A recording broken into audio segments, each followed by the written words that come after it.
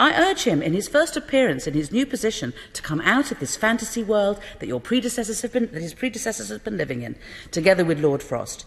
Join us in the real world, together with Britain's business community, the world of delays and shortages, red tape and bureaucracy, lost business and lost trade, a world which demands sensible answers and practical action from the Cabinet Office, not just another minister addicted to dogma and wishful thinking.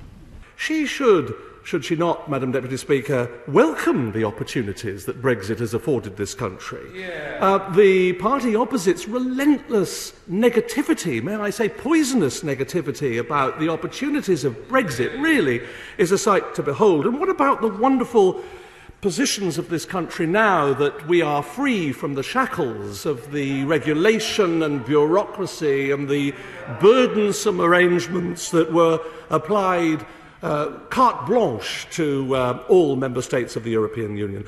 I would urge her to look at the positives and to look at the fact, for example, that this country now is the #1 country in the G7 for economic growth on the GDP front, that we have 1 million job opportunities for our constituents and the people of this country. Those are positives.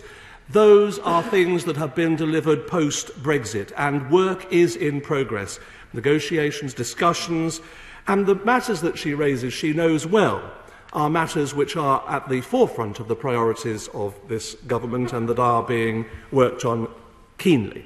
She spoke of Lord Frost and his comments about ambition, and of course Lord Frost and I share, as does all the government, the ambition of this country. And if only the party opposite shared that ambition, then I think that she would find greater support.